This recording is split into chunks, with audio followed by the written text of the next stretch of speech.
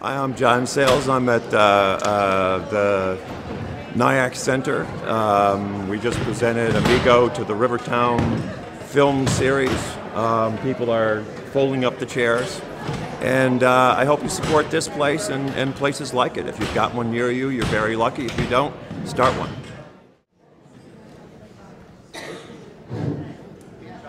Okay. Can everybody take your seats, please?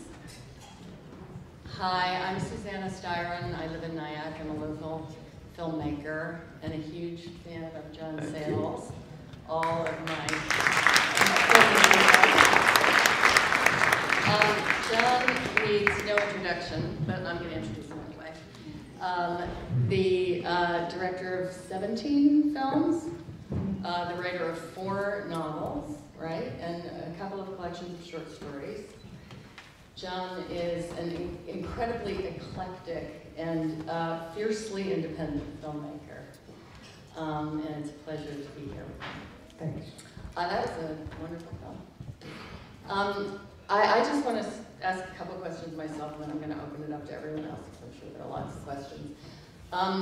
You have done several works of historical fiction, and I'm interested to know, when you decide you want to do a film about imperialism or about about unionizing coal mines or scandals, sports scandals, how do you choose what your story is going to be? What's going to be the best way to tell that story and who your characters are going to be? Yeah, I think it's 2 things. One is that they're generally things that I know enough about to be interested in, but not so much that I'm not interested to learn more.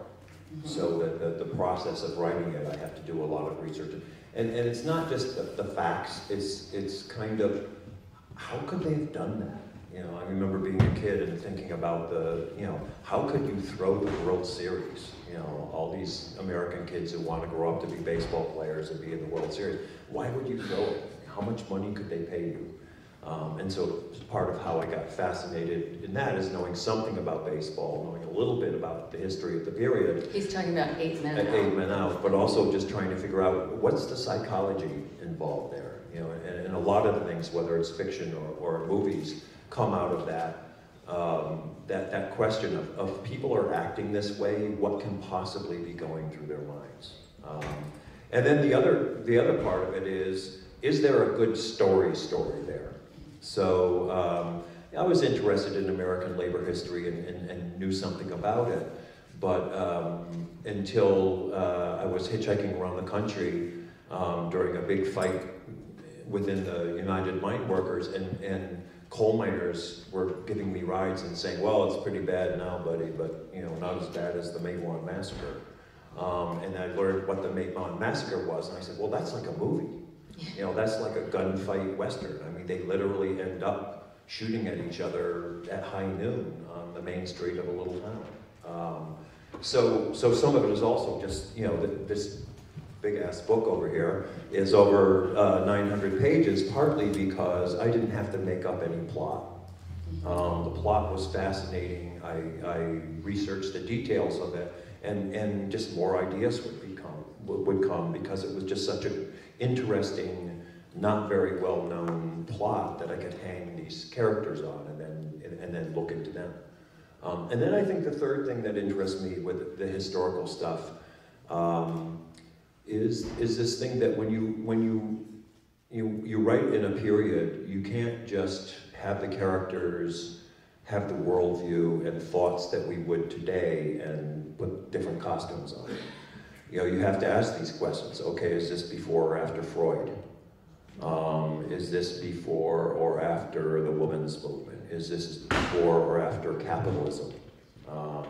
And then, that goes right down to not just psychological stuff or worldview stuff, but, is this before antibiotics? Is this before the pill? All those things, without us thinking about it too much, really change the way, what thoughts are even going to pop into your head. So the 2 big events in Moment in the Sun are the Philippine-American War, which is the kind of beginning of America taking its first steps as an imperialist nation, and this racial coup that happened in North Carolina in 1898. And I realized I had these two really interesting stories, and what's the connection besides something that I could drum up with having some of the soldiers who are from Wilmington, North Carolina, end up in the Philippine War. And the connection is basically race, that all of the United States' excuses, if they wanted to call them that, or rationale for staying in the Philippines, for making war on the Filipinos and taking over the country, were racial. The Rudyard Kipling poem, Pick Up the White Man's Burden, the subtitle of the poem is America in the Philippines, and it's this open letter to us saying that it's not just your opportunity, it's your white Christian duty to take over this country. And we Brits have been carrying the burden of, imperialism too long. It's your turn. So, okay, so you have the whole Philippine-American War to choose any part of it, any characters in it, and you chose to tell a very personal story that sort of carried the burden of the history. Can you talk a little bit about how you create how you find the personal thread and the emotional thread that makes it compelling to an audience? Yeah, I mean, two things as a filmmaker, this, is that if you're going to get into any historical period, you have to think about, well, how am I going to afford to shoot that? So AMIGO has to do with some of the same things that A Moment in the Sun has to do with, but being a movie, and I just can't write the sun is shining and there's 3,000 people having a battle somewhere. I actually have to clothe them and feed them lunch and all that kind of stuff. I decided that AMIGO would be microhistory and set on a village level.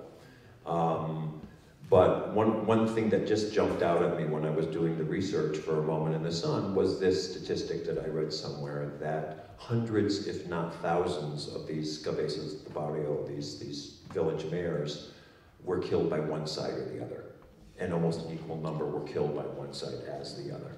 So there was this thing that had not even anything specifically to do with the Philippine-American conflict, but something that seemed ageless to me, that seemed like the good center of a story, which is this person who's stuck between a rock and a hard place. And I've often said that this is a movie that could take place in Nazi-occupied France, or French-occupied Algeria, or Vietnam during the French, Japanese, or American occupation.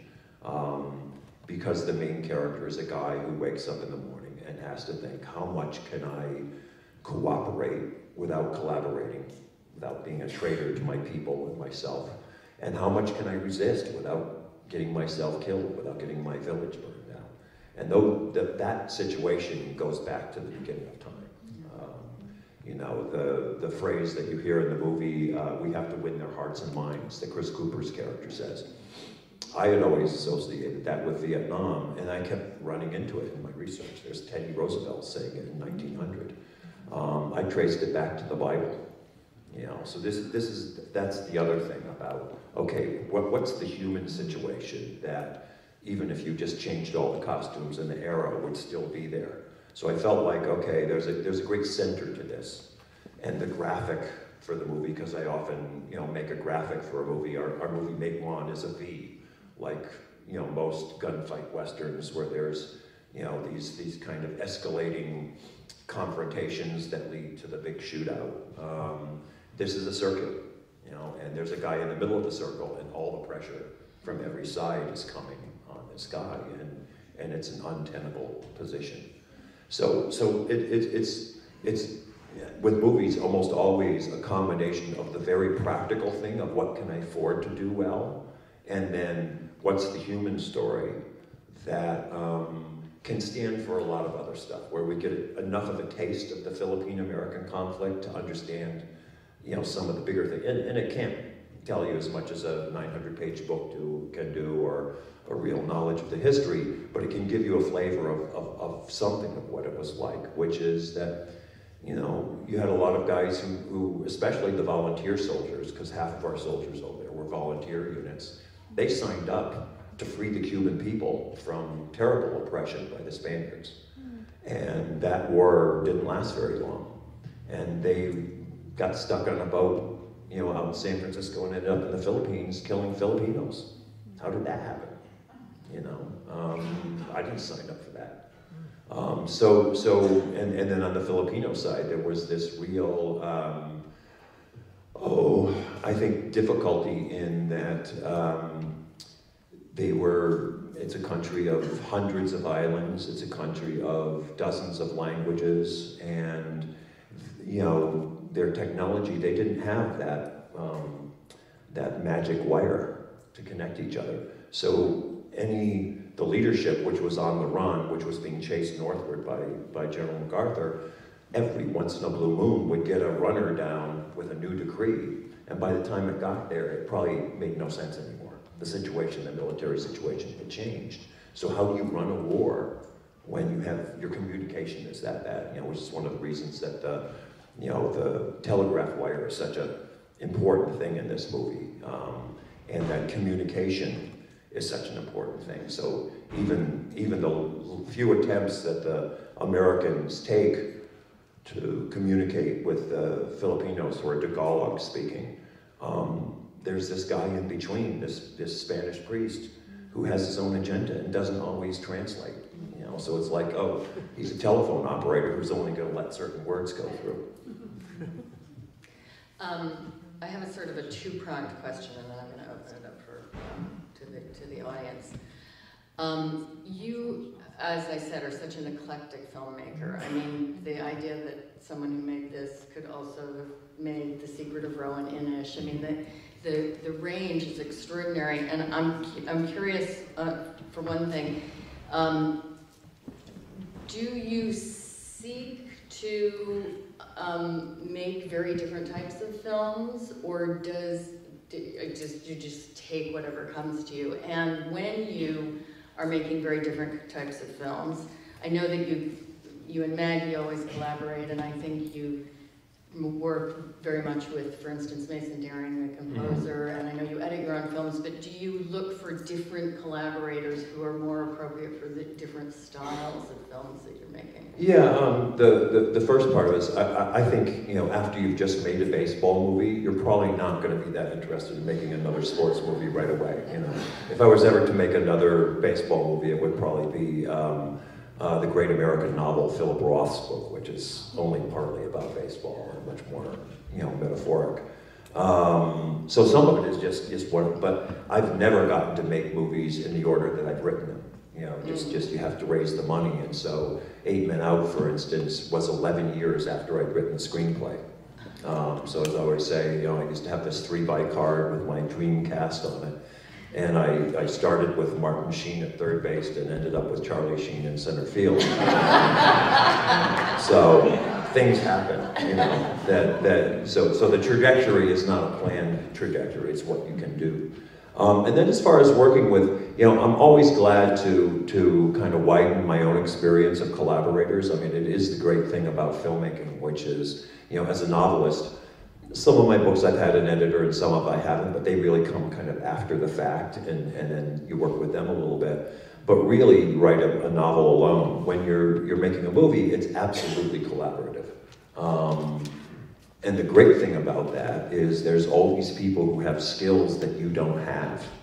You know, there are cinematographers and composers and actors who play parts that you can't play, and costumers, and you know, all these esoteric skills or not so esoteric skills, but they can do it and you can't. But you say, okay, here's the general idea of what I want, now bring me choices. You know, as a director, you don't teach actors how to act, you direct their talents, and that's what you do with anybody you collaborate with on a movie. So it's nice to widen that, to work with different cinematographers. And quite honestly, very often, you know, we may offer the cinematographer we just worked with our next movie, but they can't afford to work for us anymore. You know, they've got bills to pay, and we're still paying close to union scale. And so they're just, you know, we've Stuart Dryburgh, who shot our movie Lone Star for us, we've offered him 3 or 4 movies, and he always says, okay, here's the deal, is I have another offer, and they're looking for their money too, and whoever gets their money first, that's the movie I'll do. You know, and we've always been we've come in second with our fundraising, or have never even raised the money for those movies. So that's some of it, is just who's available. With casting, there are certainly actors who, whenever I finish writing a movie, I say, is there anything for David Strathairn, or is there anything for Chris Cooper, or some of the other actors that I've worked with? But other times, you know, and I can't be sure that they'll be interested, available, or, you know, it will work out. But, you know, very often I didn't know any of these Filipino actors really by their work, except a little bit Bembol Rocco, who plays the one gorilla with a kind of bald head, who, if you ever saw The Year of Living Dangerously, plays Mel Gibson's kind of Indonesian assistant, a wonderful actor. And Joel Torre, who's the lead, I knew personally more than I knew his work through Mario Antal, who was my assistant editor and associate editor for years, who grew up with Joel.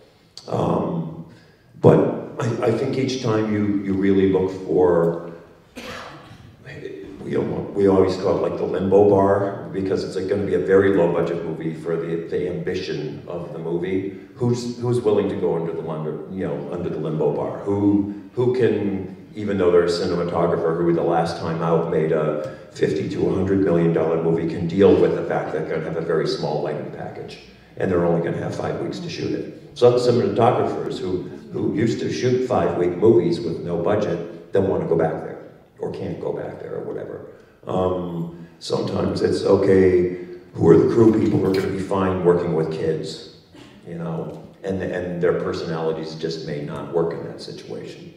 So there's a little bit of that kind of handicapping that goes on. And then, you know, in the case of this film, is we were shooting in the Philippines. They have a real film industry. Why bring Americans, who we A, have to pay for, and B, are, you know, too big for the beds? I've seen some really nice, you know, looking movies done there, and we got a great crew, great local crew, and we really only brought as technicians our sound recordist and boom operator, because they don't shoot that many sync sound movies there. And they said, oh, you should bring your sound people. It was actually very nice. Our cinematographer, Lee Bailey, told her guys, okay, we're gonna be shooting live sound on this, and you have to, you know, treat these people specially. And it's the nicest I've ever seen a camera crew be to the sound crew. Because usually they just torture them, you know. Oh, can we get you something?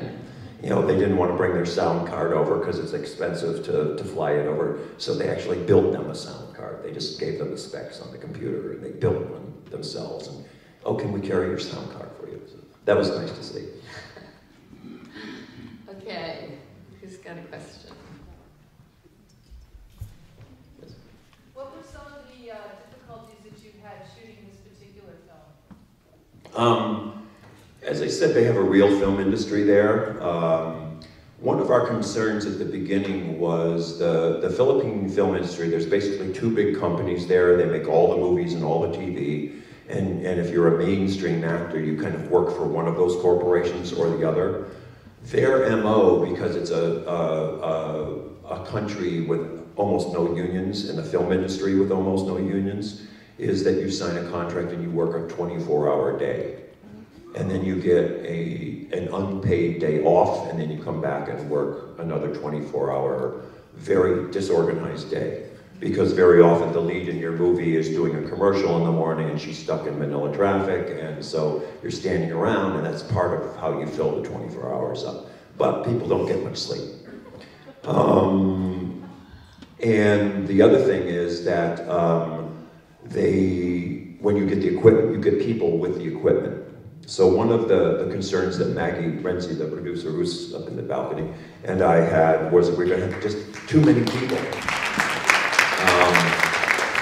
But what it wasn't was a lot of people just sitting around doing nothing. In fact, yes, the equipment did come with people, but they also didn't just take care of the equipment when you were done with it. They helped set it up. They made lunch for their coworkers. They were part of the team. Pretty much everything costs about a third of it what it would in the United States. So we really didn't feel like we were carrying that many people. The most specific problem I had shooting sync sound, and we shot this on the island of Bohol, which is in the Visayas, which is kind of the middle belt of islands in the Philippine chain, which kind of runs north-south, was the biggest sport still in the Philippines is sabong, which is cockfighting. And a lot of people think that they're champion rooster raisers. So there were a lot of roosters crowing in the village we shot in all day long. And we had to send them on a vacation to a little rooster condo that we set up several miles away. And then we were having a problem with chainsaws because, you know, that's the one kind of power tool that people had out there. But chainsaws are licensed there, so we asked the mayor to, you know, tell us who the people were, and we paid them not to run their chainsaws while we were shooting. And the good thing was that people got used to shooting sound fairly quickly, so that they learned not to talk during it or make noises or whatever. I had actually worked on a couple of my movies where people didn't speak English, the characters didn't speak English before. My Spanish is okay, so I can understand when it's Spanish, but in Men with Guns there were a lot of indigenous languages, which I don't speak a word of. So I'd already done this thing of judging acting, including the auditions, by really paying attention to focus and energy, you know, and knowing basically what the scene was about, because I wrote it before it was translated. But really honing in on, okay, why is this take moving me more or getting me more, you know, hooked on it, than another take, and it's focus and energy. And then I would talk to my script supervisor who did speak Tagalog and say, okay, did they mess up any lines? You know, and it's not a bad thing for a director to have to do, is to, you know, hone in on just the physical rather than listening to every little word. I also edited it without the subtitles being on it yet. So I could just edit it for rhythm and performance. And then Mario Antal, my associate editor, who does speak Tagalog, although it's not his first language, he's from a different island. He would listen very hard and say, oh, you've doubled a word there, something that I wouldn't have heard. So we would slide the cut a little bit. And actually, the one other problem was the two Chinese guys in it who were speaking Cantonese. I couldn't tell at first, having not worked with Cantonese actors, so I've seen a lot of their movies, if they were overacting or not. Because it's a musical language, it's tonal. And I was gonna come over to them and say, maybe you can just kind of tone it down a little. And then I just saw them talking with each other and I realized, that's just the way they talk. You know, it's a tonal language and it seems like they're singing. So that took a little bit of adjusting, you know, and just kind of picking off an acting style, you know, and thinking, okay, this is not for the Cantonese audience, you know, is there an adjustment I have to make? And then they were just right. We did make a big mistake. We tried to, we couldn't find Cantonese-speaking actors in the Philippines anymore. Most of the people there speak Fujian. We were trying to hire these actors kind of across the seas on computer through some casting directors in Hong Kong and we couldn't get anybody who wanted to do it. You know, the pay wasn't that bad compared to what they got at home. And then somebody said, you know, you're booking them for Chinese New Year. You know, this is the only week in the year they get off. Nobody's gonna come to Bohol to work for you. So we moved their dates and we got some people ready.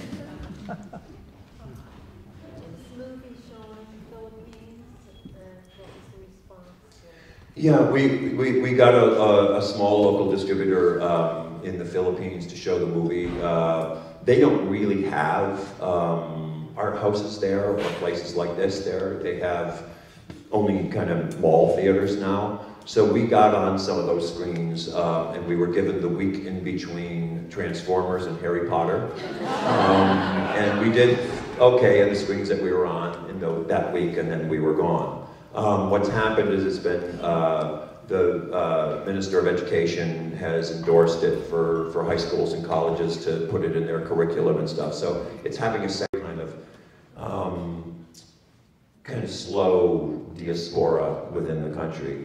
An interesting thing about this, and one of the reasons I got interested in this is, once I ran into it, I was working on my previous novel, Los Gusanos, which has to do with a long history between Cuba and the United States. And my research took me back to the Spanish-American War, and I kept running into this phrase, Philippine-American War, Philippine insurrection. I'd never heard of. And not like, you know, I didn't take history classes or anything, but I figured this seems like a fairly major war. Why haven't I heard of it? And then I started talking to some of my Philippine-American friends and some Filipinos who said, you know, it wasn't taught in our schools either. Joel Torrey, who's about 50 now, I went to a very prestigious school on the island of Negros, and there it was taught.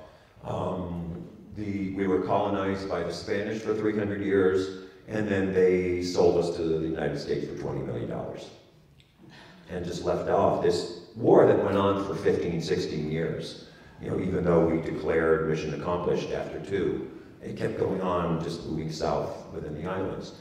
And we took over the educational system and did wonderful things in many ways with the educational system, but we designed the history curriculum, and it didn't include the Philippine-American War. So some of the reaction was an opportunity for the journalists to talk about this phenomenon, which Filipinos are just, you know, catching up to. You know, some of their historians in the last 20 years have really been able to, you know, it's something I was able to take advantage of when I wrote the novel, is to find things that were written or family histories or whatever and bring out some of this suppressed history. You make films about interesting ideas or important ideas, and also you create transmissions to interesting people. How does a filmmaker, how you balance being like a movement film or really story and versus people, and how you blend the two so well? Yeah, I think it's something you always have to be aware of, which is, as I said, the story has to be a good story. And so in this, I just felt like, well, here's a great situation. Here's a guy who's, it's actually kind of melodrama. You know, his village has been occupied by these people. He's supposed to, you know, get them to fall in line, but his brother is, you know, just out in the woods there with the insurrectos, and he's got pressure from him to help them out. You know, where's his loyalty? You know, how is he going to survive this thing? And then his son has just joined the guerrillas, and what's his son think of him? Does his son think he's a traitor? Does his son think of what? So just that human story is usually what I look for inside the bigger story. And obviously, as I said, this is like a snapshot compared to what I would do in a huge novel or a mini-series or whatever. And then but you know, there's a whole new branch of archaeology where people are like taking snapshots or you know, still pictures that were taken on a, you know, Navajo reservation back in, you know, 1924, and going back and asking the old people in the community, do you remember this thing? And they'll say, oh yeah, and they'll start to tell you all things about the thing from, oh, you see where the shadow's on the ground? That must be spring, because the shadow would be in that, you know, things that a Westerner outside of that experience might not see. Well, what you try to do is get as much in the snapshot as possible without interrupting the flow of the story. And that's, you know, most movies, you know, most American movies anyway, use history as a backdrop. Okay, you know, let's do Anna Karenina in the Old West. You know, it's been done. You know, let's do the rape of Potiphar's wife in the Old West. It's been done. It's a very good Western named Jubal, with Glenn Ford and Charles Bronson. You know, but they're not that interested in the thing that I talked about before, how would people think? So it's why you see those movies where if it's the 60s, the girl is wearing like 60s makeup, but, you know, whatever period gown or whatever, with kind of 60s hairdo, you know, or they remake the Untouchables, and the guys are all wearing Armani, you know, which, you look at the clothes from that period, they're really pretty awful looking, and so we just made the decision of, well, we don't want our stars to have to wear that shit, you know, let's get some Armani, you know, and it's a movie experience. So, I mean, a lot of this is just a choice that you make, but it really does, with me, start off, okay, what are the actors going to have to play? And they can't play historical background. They have to play a human situation. You talk about liking the collaborative aspect, and that you decided to write, direct, and edit. Mm-hmm. I've seen many of your films, and it recalls you. Have you always edited your own work? Talk a little bit about that, and many directors like to bounce ideas off of an editor. Mm-hmm. Yeah, I work with an editor on a couple movies, Make One and 8 Men Out. I can think of right away. I worked with an editor, which was fun. I was always in the room at another machine, and often, you know, I would do the montages while they were doing the straight cuts, and then we'd switch seats. I think because I started as a novelist, and I write the first, second, and third draft of my stories, and then an editor editors are not writers, they're readers, and then they bounce ideas off about structure and stuff like that, but they don't actually sit down and do storytelling. An editor is more like a storyteller, as far as I'm concerned. You can totally change the meaning of a movie. Think of what a documentary editor does. You know, you can come out on a totally different side and give it to two different editors with two different worldviews, and the same footage will turn into movies that say exactly the opposite thing. So basically, I just realized I like editing. It's fun for me. I'm still working with the actors, even though they're gone. I'm shaping their performances. I'm still writing. It's just easier for me to sit in a chair myself than to look over somebody's shoulder. And you know, I think the final thing is it really is my favorite part of the process. You know, while you're writing a movie, especially me writing a movie for myself, there's always this big question mark of, am I ever going to get to make this thing really, honestly? You know, am I kidding myself? So you can really feel like kind of a sap while you're writing something. And I've written things that, you know, for instance, this book is based on a screenplay that I'll never get to make. You know, it's just nobody's ever going to give us the money to make that thing. While you're shooting, you are shooting, but you're worrying about money.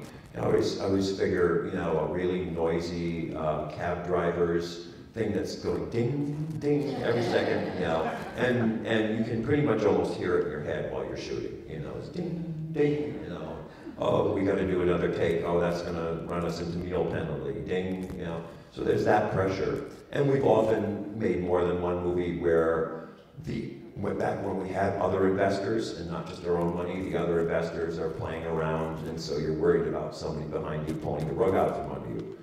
While you're editing, it doesn't matter if the sun's out or if it's raining, you know, so you're not gonna not shoot that day because of some weather thing.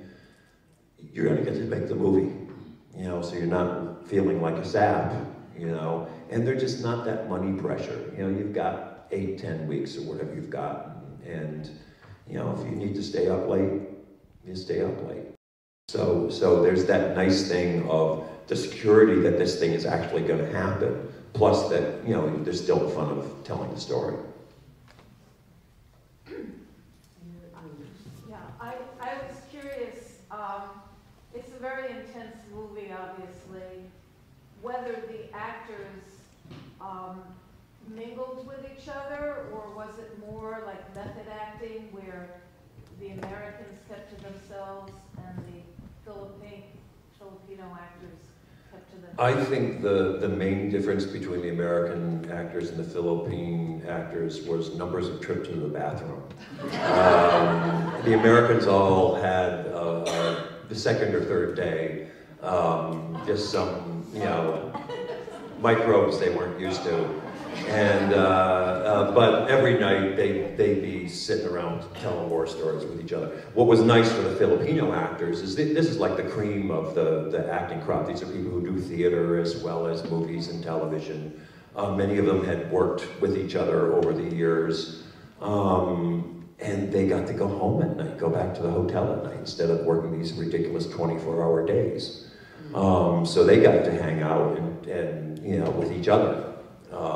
And drink San Miguel and tell stories. And then the American actors were kind of fascinated and made good friends with them. So yeah, it really didn't break down into, you know, these guys and those guys, and you know, everybody's getting paid the same, which is pretty much scale, and you know, and because almost all the older Filipino actors anyway speak very good English, you know, there wasn't a language barrier. Can you think of any way in which this movie could have been any more depressing? Yeah, actually, the colonel could have been in charge of the village instead of the lieutenant. So there, you know, there is this moment where they start to fraternize, where they start to actually see the other as somewhat human without really many words in common. And the colonel's gone, you know, and then he comes back. When I write a biography for every character who has any lines in the movie, and one of the things that I talked to Garrett Dillahunt, who played the lieutenant, Chris Cooper, the colonel, about is in their biographies, and then just to them is the main difference between them is just generational. Chris's character is based on a real guy, hell-roaring Jake Smith, who was put in charge of the island of Samar, and among other things decided to decimate the male population, starting at the age of 10. Any male capable of bearing arms over the 10 years of age, would just kill him, turn it into a howling wilderness was his idea. And he's a guy who's a Civil War veteran, still had a bullet in his hip. He knows Chris is limping, he read his biography. He's seen, before he even got to the Philippines, thousands and thousands, if not hundreds of thousands of people, because some of the battles he's been at, dead and killed. Hanging one Filipino who may or may not be guilty of what he's doing is no big deal to him. Garrett's character has maybe seen 100 people killed in a guerrilla war. You don't take that many casualties. He's still not blood simple. He's still relatively human, and not inured to all this stuff. So yeah, you always have to think about that, which is, even if the movie can't earn a happy ending, and I really don't care if a movie has a happy ending or a sad ending, it really is, does it earn it on its way to that last scene? Is there any hope? And there is a little bit when the people, you know, start talking to each other.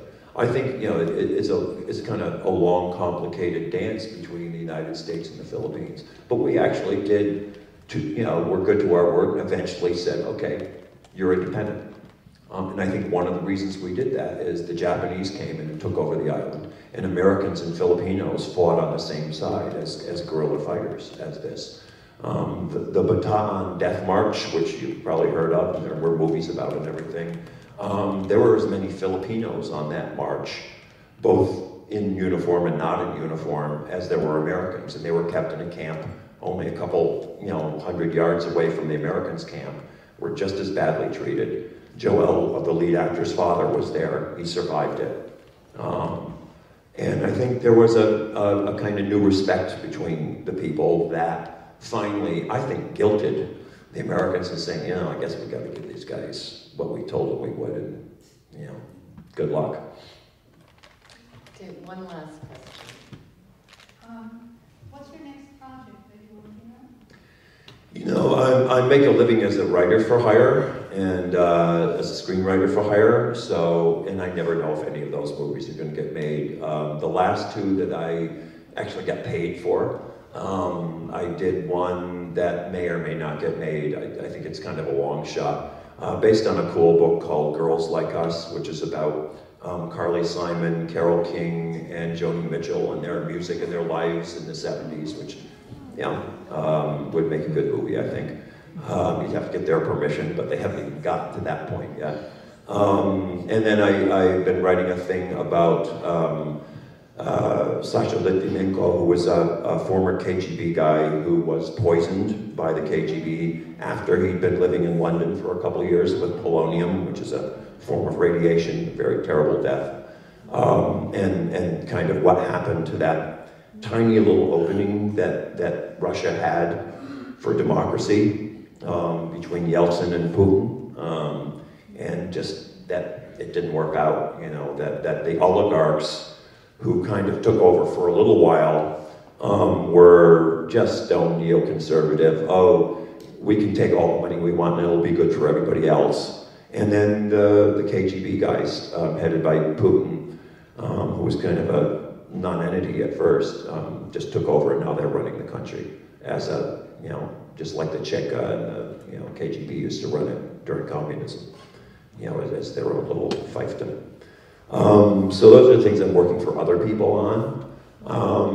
My own projects, I've written a thing, I got to know the Mirapol brothers, who are the sons of Julius and Ethel Rosenberg. And I've written a script based on that case that we've been looking for money for a couple of years without much luck, but somebody's out there still looking for money for that. I wrote a movie that's set, this isn't too eclectic, during the penal colony in Tasmania in 1820, where you know, when they started importing female prisoners, you could be assigned to somebody, even be married to them, but they were still basically your warden because your sentence wasn't over. So interesting kind of, you know, social and sexual kind of politics there. And then I'm writing something right now that's, you know, meant to be makeable for less than $500,000 because that's the fallback position, and, you know, and then after we make that, if we get to make it, it'll be something that can be made for less than $50,000. The arc of our budgets is definitely... Everybody's. Yeah, yeah. Well, you better get home, you have a lot of work to I do. know. Thank you. Thanks for coming. Thank you.